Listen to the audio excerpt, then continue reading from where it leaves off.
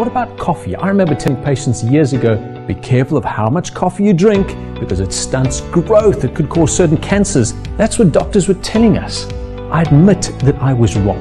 Do you know that today coffee is considered a very, very healthy drink? In fact, it's so healthy. Harvard did a study over 10 years, 20,000 people, that showed essentially the more coffee you and I drink, the less chance we have of dying.